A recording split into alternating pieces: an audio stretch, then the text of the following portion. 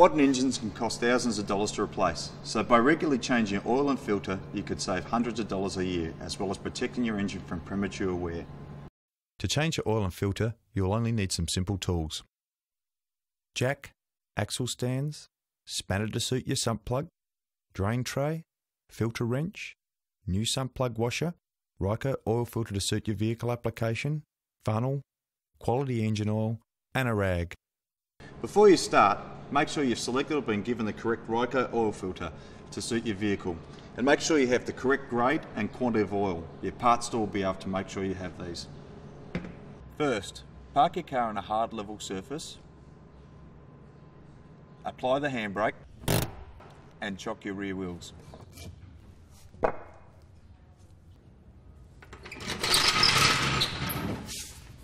Jack the front of the car up. Make sure you do not jack the car up using any part of the engine or transmission, as this could cause damage.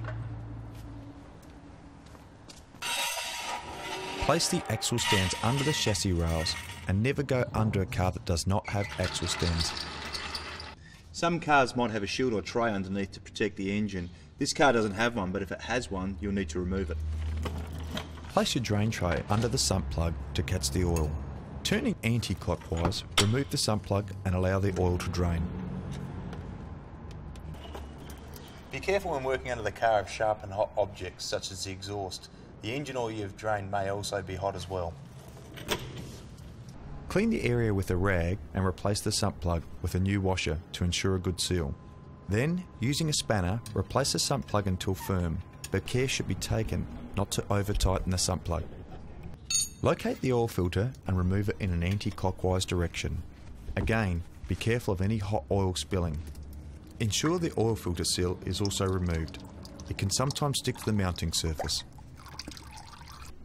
Clean the filter mounting surface with a rag and apply a film of oil to the seal of the Ryco oil filter. This will ensure the seal comes off easily next time you remove the filter.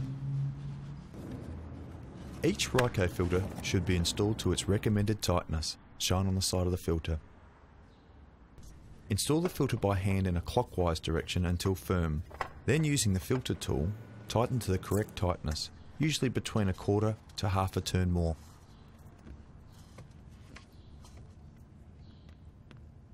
Make sure you wipe any of the oil that's spilled out of the oil filter from the engine or the undercarriage and refit any of the shields or trays. Remove your axle stands and place the front of the car on the ground. Remove your oil filler cap and, using the funnel, slowly pour the correct amount of oil into your engine. But be careful not to pour too fast, as this could cause the oil to spill. Refit your oil filler cap. Start your engine and run it till the oil light goes out. This will normally only take a few seconds. Then shut your engine down and wait for about 30 seconds or so. Then check the level on the dipstick. It should be level with the maximum mark.